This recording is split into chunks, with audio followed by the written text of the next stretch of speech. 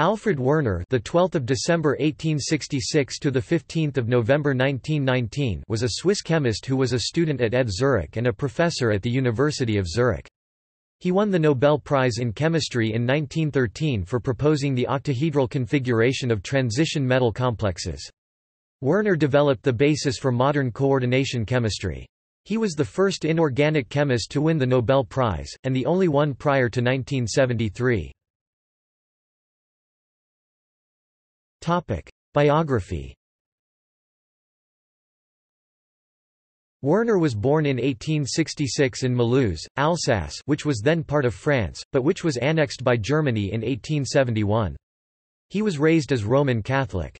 He went to Switzerland to study chemistry at the Swiss Federal Institute Polytechnicum in Zurich, where he obtained his doctorate in 1890 at the same institution.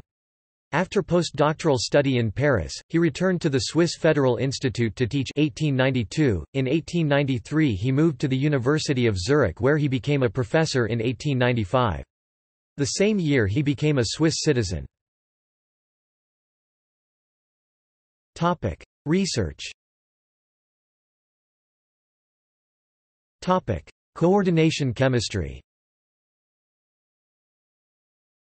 In 1893, Werner was the first to propose correct structures for coordination compounds containing complex ions, in which a central transition metal atom is surrounded by neutral or anionic ligands.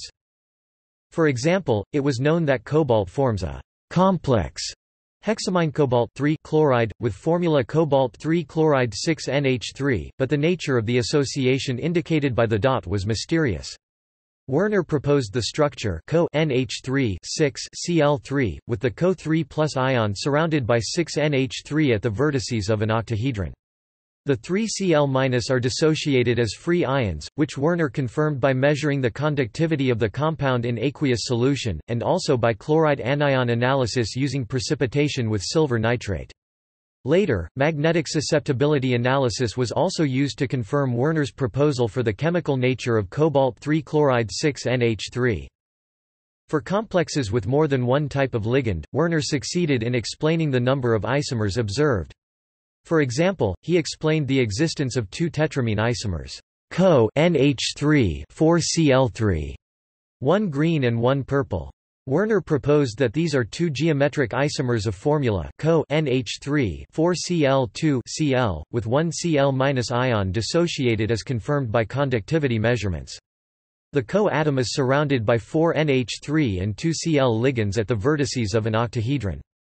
The green isomer is trans, with the 2 Cl ligands at opposite vertices, and the purple is cis, with the 2 Cl at adjacent vertices.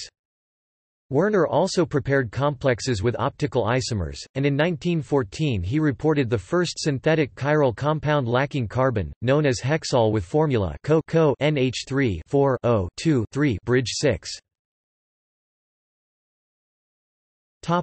Nature of valence. Before Werner, chemists defined the valence of an element as the number of its bonds without distinguishing different types of bond.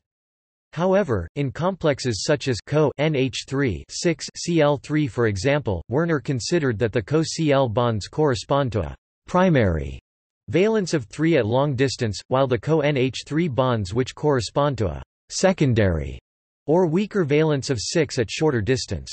This secondary valence of 6 he referred to as the coordination number, which he defined as the number of molecules here of NH3 directly linked to the central metal atom. In other complexes he found coordination numbers of 4 or 8. On these views, and other similar views, in 1904 Richard Abegg formulated what is now known as Abegg's rule, which states that the difference between the maximum positive and negative valence of an element is frequently 8. This rule was used later in 1916 when Gilbert N. Lewis formulated the octet rule in his cubical atom theory. In modern terminology, Werner's primary valence corresponds to the oxidation state, and his secondary valence is called coordination number. The Co-Cl bonds in the above example are now classed as ionic, and each Co-N bond is a coordinate covalent bond between the Lewis acid Co3+ and the Lewis base NH3. Works. Lehrbuch der Stereochemie. Fischer, Jenna 1904 digital edition by the University and State Library Dusseldorf. References.